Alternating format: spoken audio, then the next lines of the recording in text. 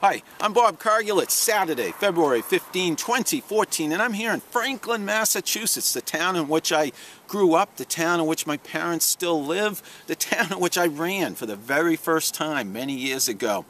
Yep, my dad taught me to run here in Franklin when I was just knee-high to a grasshopper. He'd take me, my brother, and sister to a quiet, rolling, long stretch of road where he would time each of us running for about a quarter mile or so, an exceptionally long distance for me as a kid, but I liked it.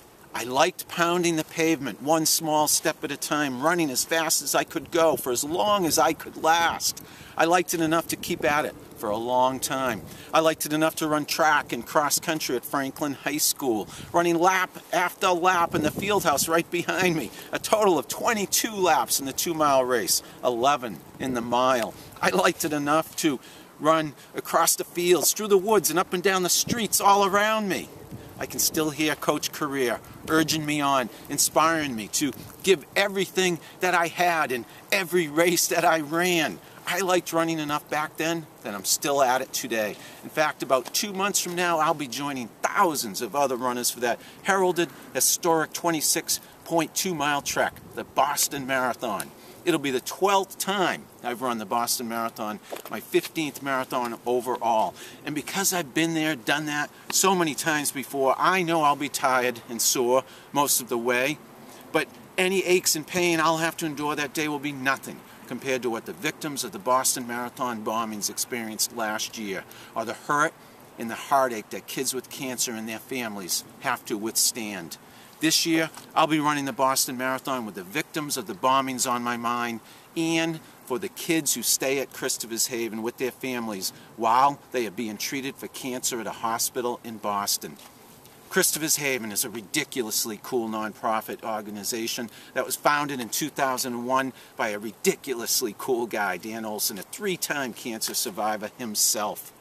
While receiving treatments at Massachusetts General Hospital, Dan met families struggling to care for a child battling cancer while also facing the staggering cost of extended stays near the hospital. So after surviving his 3rd bout with the disease, Dan wanted to do something to help families like those he had met. His dream was to create a haven for young cancer patients and their families, a place that would free them from any concerns about lodging, making it possible for them to focus on their children's treatment and recovery. In Christopher's Haven, Dan's dream came true. Without a doubt, this year's Boston Marathon will be extra special for me. I'll be thinking of the victims of last year's bombings every step of the way, but also the kids who stay at Christopher's Haven. To give to this nonprofit organization, please visit my fundraising page at www.firstgiving.com/fundraiser/Bob Cargill, where you can make a secure online donation.